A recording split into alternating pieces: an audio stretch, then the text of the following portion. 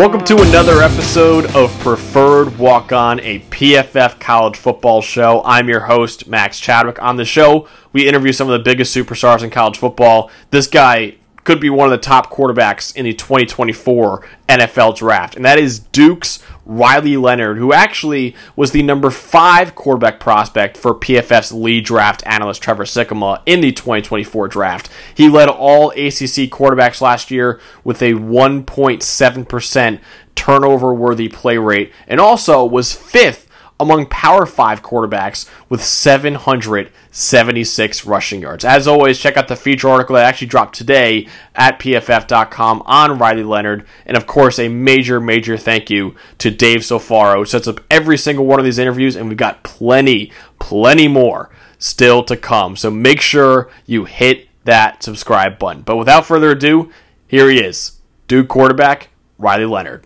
All right, man, so the first question I want to ask you, this is the big story that's been surrounding you recently. Somehow, you've turned your mom from your biggest supporter into your biggest hater. She gave you a bracelet that says, quote unquote, "you suck" on it. Can you kind of go into that and explain that a little bit?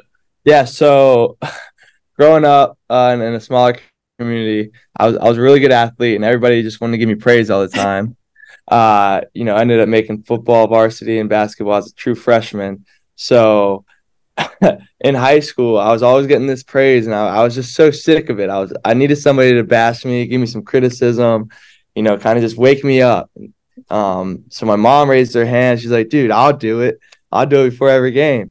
So ever since then, in high school and on into college, before every game, she'll send me a "you suck" text, or before an interview, "Hey, don't suck at this interview." It kind of just brings me back down to reality. And she's not the best at it because she's obviously my mom and the sweetest person ever, but it's a little tradition we got going, and I think it definitely is something I want to keep continue doing.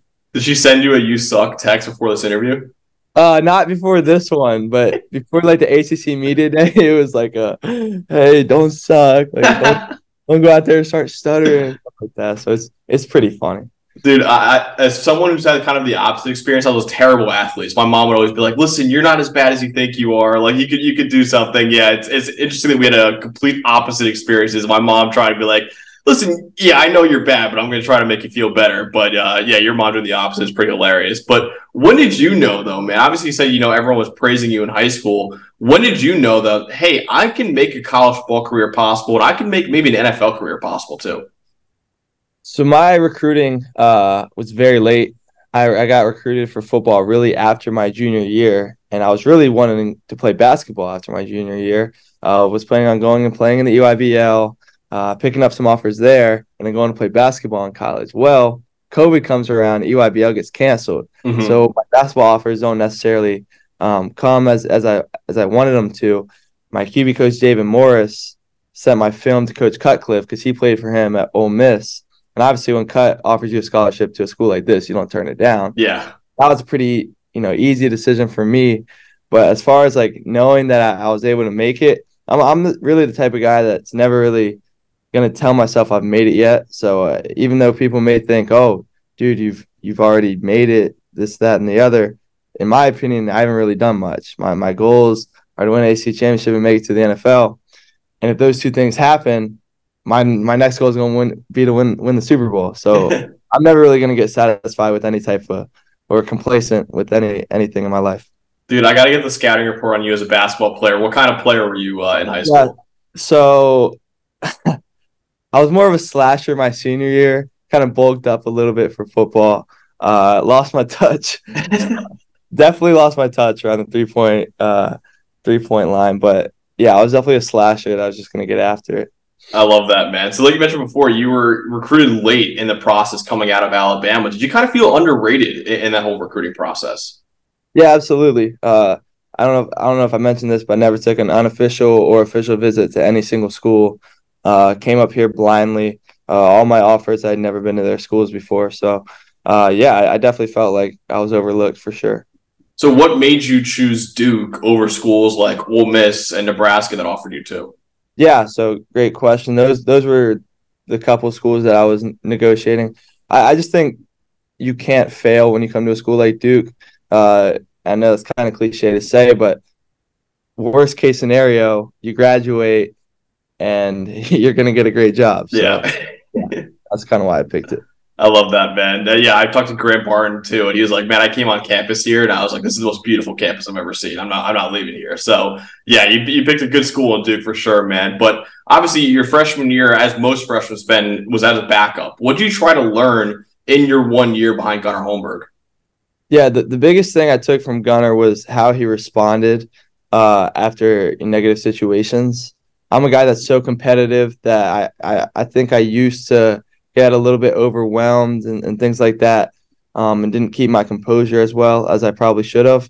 But Gunnar really taught me that like everybody's watching you, so you better respond, and you better be on your best character after a turnover. You better know who to talk to when you go over to the sideline. Those types of things are the biggest takeaways I took from Gunnar. Absolutely, man. How ready did you feel going into your sophomore year for that starting job? I mean, I got the job a couple weeks before the first game, so I'd be lying to you if I said I was completely ready. I mean, I started one game true freshman year, and it was just a complete disaster. So I had a bad taste in my mouth. I had no idea how good of a season we were going to have as a team. Obviously, when you go out there first game, what gives me the most confidence is your defense shuts out a team like Temple to 0 points. Mm-hmm. That's what's really going to get me going. So, yeah, I definitely was not completely prepared for last year. So, man, I know you're a pretty humble guy, but I'm just saying Duke was 3-9 when you're the backup quarterback. They went to 9-4 when you became the starter. I don't want to say it was all because of you, but what do you think clicked for the Blue Devils last year? I think we started to believe that we can win. The year before, we went through the offseason, and we had the same personnel, maybe even more talented, but nobody really thought we were going to win. We went into every game, I think, a little bit hesitant.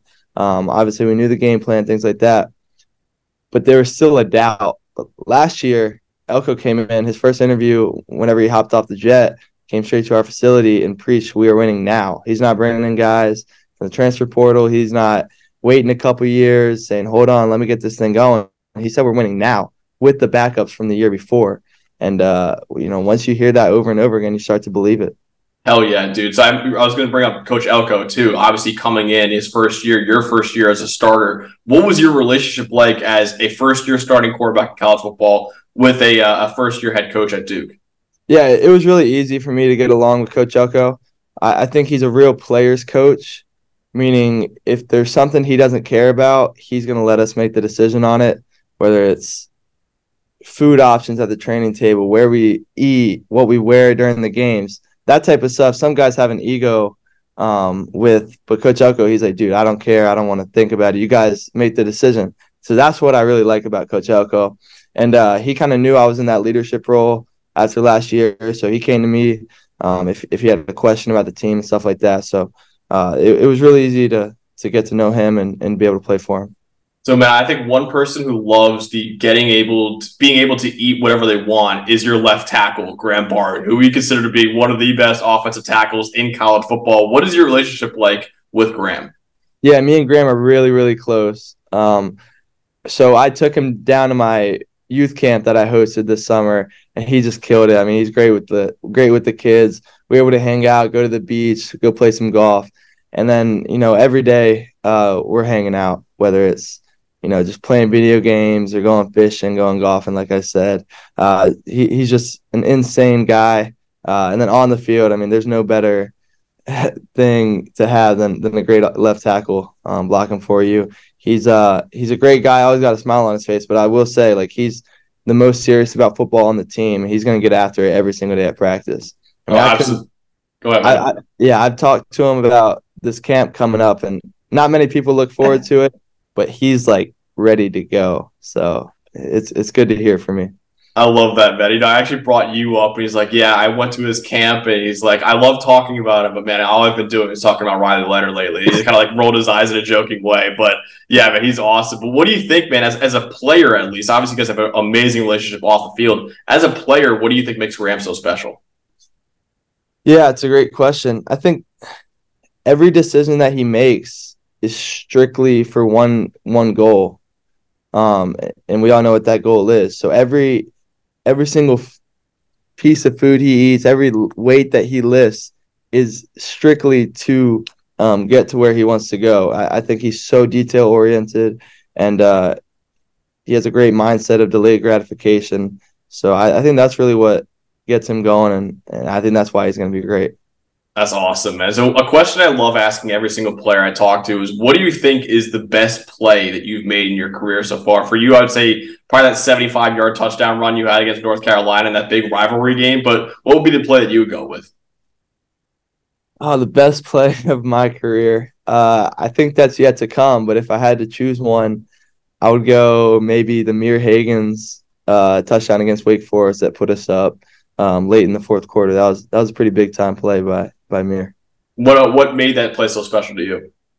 I think that the fact that we had talked about them bringing the house all week, and obviously they did that, so I kind of had to get the ball out of my hands a little earlier, and it's just like that was something that me and Coach Johns had worked a lot on and watched a lot of film on. So whenever they did that, brought the extra defender, I knew I had to beat it, so kind of had to throw the ball off my back foot and throw it up there to Mir, and he made a big time play.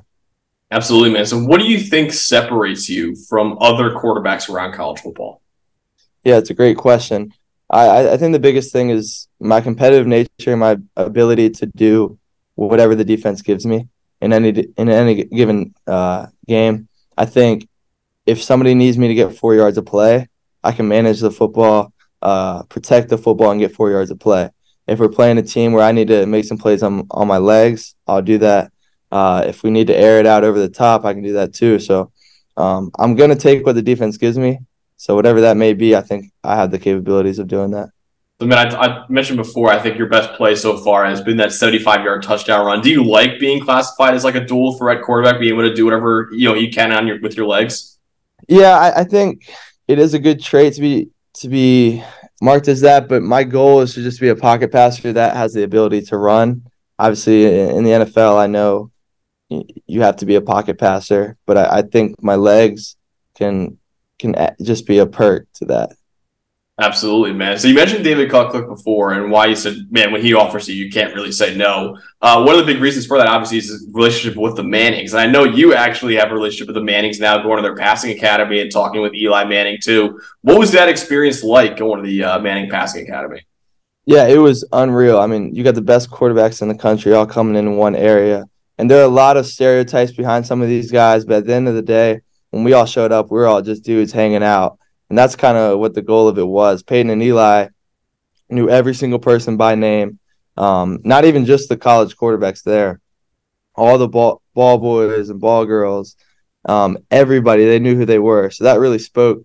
That meant a lot to me. And then just being out there and throwing with those guys, I was a guy that obviously, like I said, never been to a camp, never went to any throwing camps or anything like that. So I didn't really know where I stood, but, compared to all these guys. But I was able to hang with them, so that gave me a lot of confidence. And then just talking with Peyton, he said one night that doing these types of things really reminds him of why he plays the game of football. And you're talking about a guy that has made so much money and is one of the best quarterbacks of all time, and all he wants to do is get out there with little kids and play in the 100-degree weather in Thibodaux, Louisiana. So, the money's not everything, the status isn't everything. It's just about having fun and loving what you're doing. Dude, that is awesome, man. I love that. But, speaking of NFL quarterbacks, are there any NFL quarterbacks that you look at and say, you know what, I'm going to try to take stuff from their game and implement in my own game? Yeah, so obviously talking with Peyton and Eli, pre-snap, those 5 to 8 seconds pre-snap are extremely important. So we kind of went over what they look at. So I took that from them. Then Daniel Jones, he's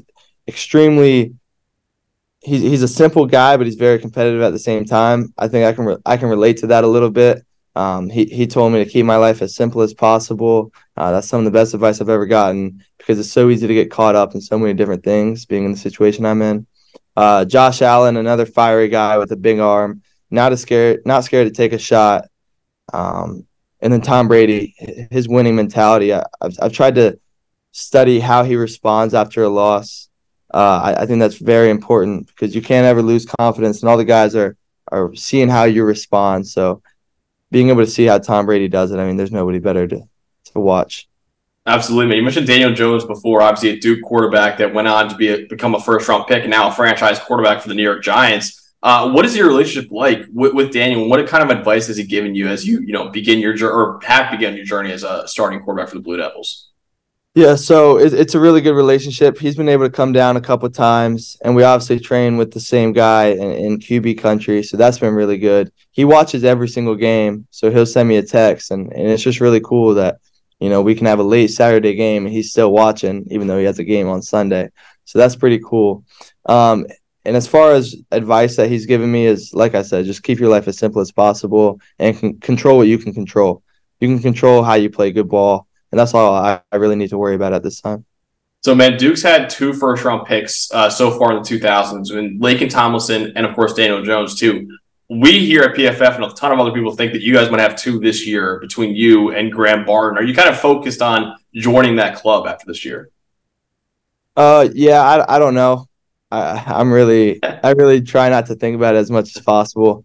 My goal is just to beat Clemson and play good football, like I said, because if I don't, then these conversations aren't even going to be had. So, dude, I love that. I mentioned to Graham how I put him in like the top 25 in my mock draft, and he goes, "Man, that's great. I hate to say it to you, I don't care at all." So I was like, "Man, that's completely fine." That's what we talk about a lot. That's the mentality to have, dude, for sure. I think it's an awesome mentality to have, though. But obviously, Duke, man, you guys went 9-4 last year. You bring back a ton of starters from that team last year too. What do you think this team is capable of? Yeah, so I think our strengths right now are 3 things. Number one, our work ethic. We're not going to be the strongest and fastest guys on every field. We're not going to be the 5 stars that come in and are just naturally the best athlete on the field, but we are going to outwork everybody, and that comes to our strength coach and our strength program. Number 2, we have football intelligence. Given the school we're at, we're all a bunch of smart dudes. And then number 3 is, the preparation that we put in every single week. I think that and with the experience that we had last year, I think those are our 3 things that we really have to focus on. Obviously, having 17 returning starters, we've been in every situation possible. We played a lot of big-time games last year, had a lot of close games last year. So that experience is something we're going to have to take and run with. So what should we expect from Riley Leonard in his year 2 now as a starting quarterback for Duke? Yeah, I think the goal for me is to win football games. I know that's another political answer, but I can't get caught up in these Heisman-type plays that people expect from me. Like I said earlier, my job is to get 4 yards of play and put points on the board, whether that's me putting points on the board or my running backs putting points on the board. Whoever it is, I think you can expect a winning record and a very good one at that. Absolutely, man. So what are you trying to work on this offseason to prepare for week 2 and for year 2 and improve on this year? Yeah, so tangibly is just arm strength, footwork, timing and ball placement, all the little things that, you don't focus on too much. I think mechanically, I'm pretty sharp.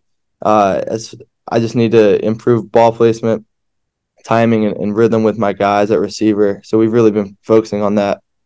Intangibly has been the leadership part of things and how I handle myself in any given situation. I was able to, become a captain, which was the greatest honor, of my life so far, being that the teammates voted for that. So just focusing on those things, being able to lead the guys, bring energy at practice. I think last year it was more focus on yourself, get the starting job, really just dial in. Now it's how can I get every single person on this team going before every practice? How can I compete and bring the energy and really lead these guys to the right mindset that we want to have going into the year? I love that, man. So a question I love asking quarterbacks, you mentioned the arm strength before. What is the farthest that you've ever thrown so far in your career? Yeah, I'm not that guy that's going to launch the ball 80, 90 yards. I'd say, over 70, but I really don't go out there and just – That's still pretty good, man. Yeah, so I'm around there. Yeah, I don't go out there and say how far can I throw the football. That's great, man. But you're pretty good when you say, yeah, I've only hit like 70 yards before. Where it's like, dude, that is like double what most people could do, man. So that's still pretty impressive. But a few more questions, man. What is your why? What gets you out of bed every morning? I think I have a purpose of affecting people. I think before every game, I tell myself I'm playing for two things. I'm playing for the man above, and I'm playing for those who can't. I've been in the situation where I was injured and not able to play, and there's no worse feeling than being vulnerable and not being able to do something for yourself. I think there are so many kids that want to be in my shoes, and I'm not going to take that for granted. So anytime I don't want to do anything or don't want to get up, I always just remind myself there are millions and millions of kids across the world that would want to be in my shoes right now. How can I get over here and start complaining? That's number one. And then the man above. I mean, every day I lay my head. I'm not thinking how many touchdowns did I throw. What record did I break today? Did I further my relationship with Christ? Did I treat my family with respect? Did I treat my girlfriend with respect? Did I better my relationship with my teammates? Did I help my teammates get to where they want to be? I think that's really big for me, and a goal of mine is to help everybody get to the NFL. So those types of things are what keep me going. It's not, hey man, that I got a chance of making $1 million if I enter the draft this year. That stuff's just BS, and I don't really try to think about it at all. That's an awesome answer, man. I love that. But when you put on the gold jacket, when you're an NFL Hall of Famer, what will be Riley Leonard's life after football? Yeah, so I'm really excited about that. I think I want to be a great dad, and I want to lead people to Christ. Those are two things. I don't want to do it for the fame or for the money. I don't want to post a video and make any money off of it, but I think that is the most important thing in life. And I just want all my loved ones to be happy at the end of the day. So I think that's the only way you can really achieve fulfillment. Absolutely, man. So last question I want to ask you mentioned before how a lot of kids look up to you. I know you did a camp earlier too. There's a lot of kids, Riley, that look at you and say, that is exactly where I want to be when I grow up. What advice would you give those kids that are trying to, follow in your footsteps? Yeah, one is just trust in the Lord, obviously. And number two, you have to embrace being different. You're going to have to go through high school and college, and you're gonna be faced with peer pressure. I told them, like, I promise you, it's not cool to do these things. Everybody that did these things are struggling right now. Like, it may be easy in the fun way at the time, but delayed gratification, like I talk about, is very important. You have to understand your worth, and you're worth so much more than going out and partying on a Saturday night. So I think it's very important to know who you are and stick to who you are, because there are a lot of people that are going to want you to be a lot of different things. But as long as you stay true to who you are, you're going to be all right. Riley, this is an awesome interview, man. I can't wait to see what you have in store this upcoming season. But listen, man, you were a phenomenal interview, and I like I said before, I can't wait to see what you guys do. I appreciate that. You have a good one. Thank you.